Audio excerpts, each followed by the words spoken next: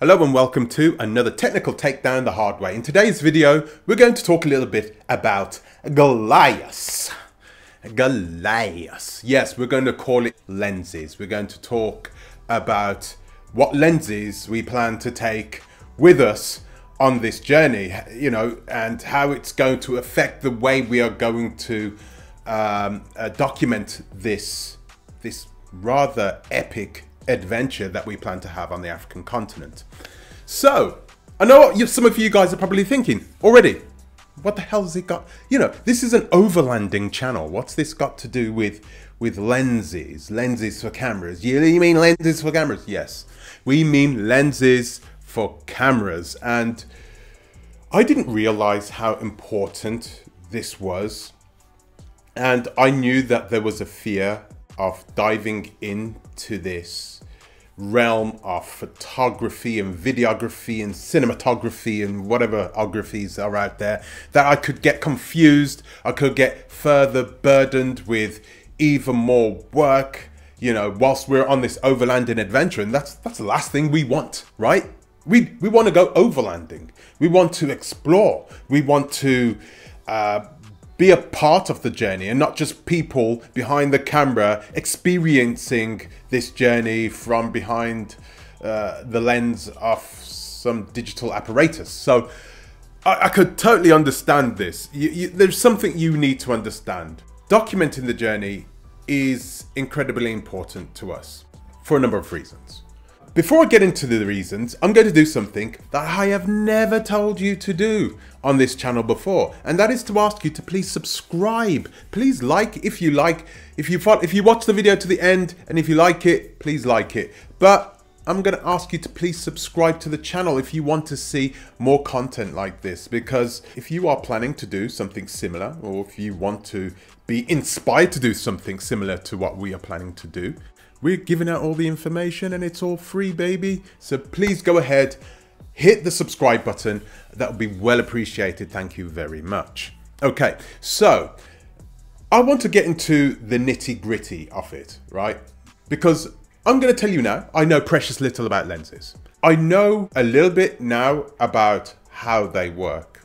Knowing how these lenses work and looking at certain hardware, certain bits of hardware that we are planning to take with us on this journey, you know, it's now changed our dynamic.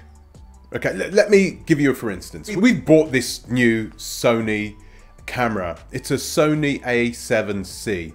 It's a beautiful camera. It's actually does, I'm going to make a video about it at some other point, okay, but it's a very good camera. We bought this camera, and I'm going to be honest with you, I was happy with the camera that I'm using right here, this Canon EOS 70D. It's not the top of the range camera, but we didn't need anything crazy. You know, we were going to document the journey, and you know, I wasn't planning on doing anything crazy with it. And then I started thinking, you're going to go on this massive journey, this incredible adventure. This is something that your nephew, you know, your nephews, your nieces, your uncles, this is something when you're a grandfather, you're going to sit down with your grandkids and you're going to sit down with them. You're going to explain to them what you did on the African continent, you know. Yeah, back in the days, you know, we didn't have spacecraft. Okay, I don't even know where I'm going. I'm going to need to cut that out. Silly joke. So, I want to be able to show people what we did in a way in which it is different. That's the type of person who I am in general. I'm the type of person that likes to do things that is not being done by many other people. And of course, I've chose overlanding to explore the African continent because we will be able to see the African continent from a unique perspective, from a very unique perspective, a perspective that not a lot of people have ever done. In saying that, we need to have a way of filming this which is going to be different than everybody else's. Another reason why it's important is because we are trying to use a lot of the YouTube money to actually push us on our way.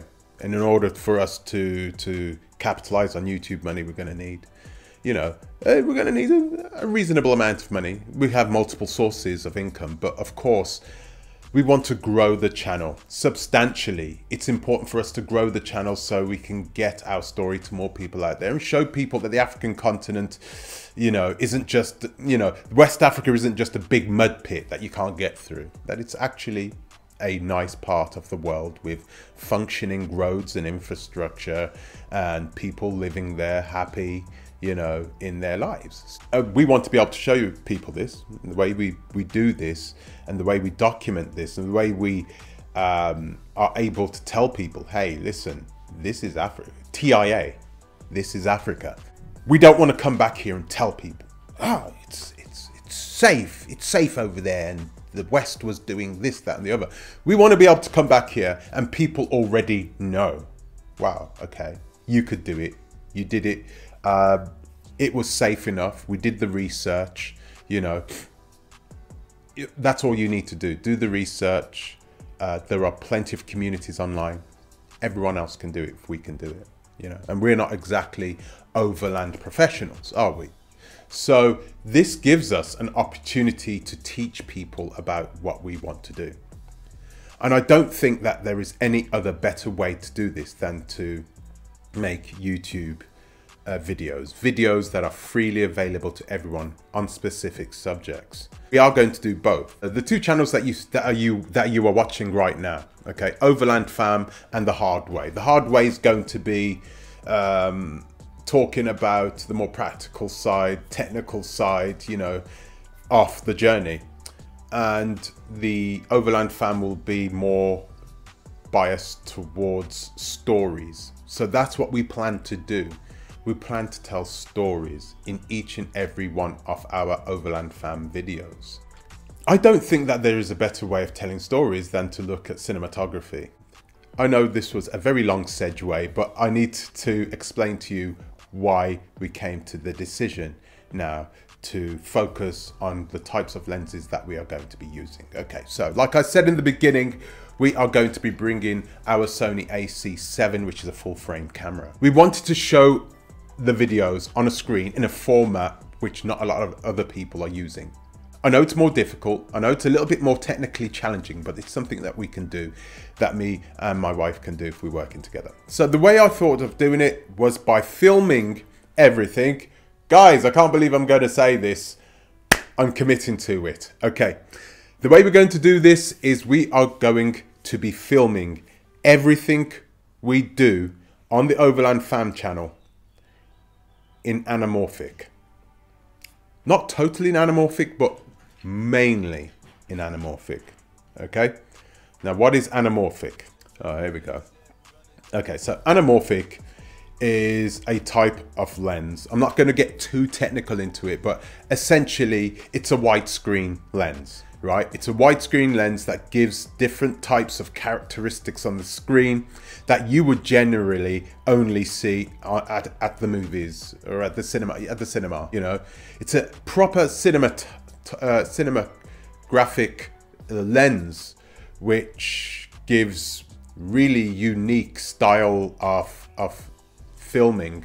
I didn't want to get into the technicalities of this. I really wanted to keep things simple in this video to let you know that we are going to have a unique style of filming, and not storytelling, but definitely filming, okay? And we are going to enjoy every part of this. I'm really looking forward to this. So how is it going to differ than your normal YouTuber? Okay, the way it's going to differ is that we are now going to focus on stories, and those stories are going to have elements inside there that you will perhaps notice if you are a cinematographer or a videographer. The lens that we are going to use, this widescreen lens, is going to give the video a different look. So you're going to see wider aspects on your actual screen. So the top and the bottom half of your screen is actually going to be black. Okay, and that is unless you have a proper wide screen TV. If you have a proper wide screen TV, then then you might not see that. Now, why did we choose this?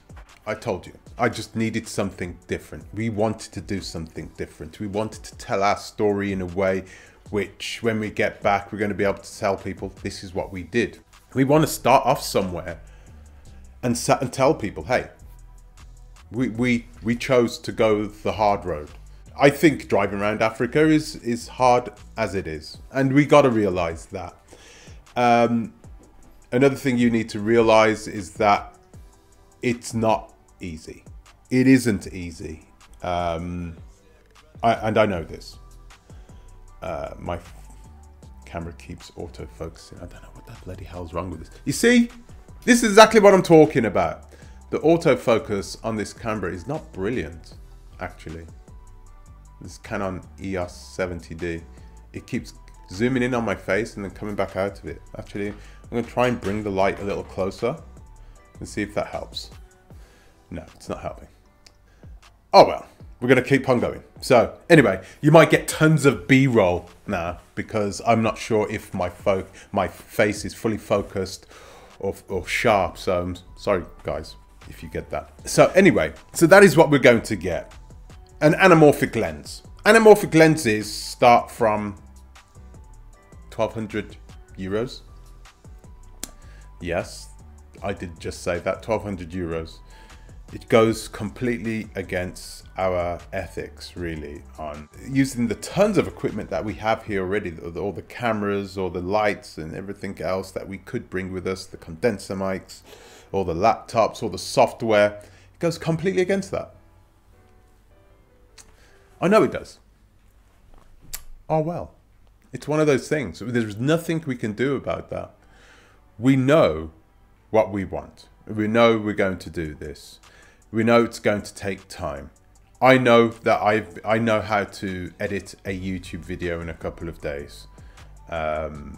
This is going to be substantially tougher.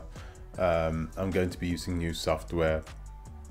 I really need to start getting to work to make sure that I'm in a position that once we hit the road, I will know exactly how to make a decent video for you guys that will last the ages. So guys, when is this going to start? It's going to start, I would say, about 3 months before we are supposed to go. So I'm going to start in early August, which means we have to try and source a anamorphic lens before early August.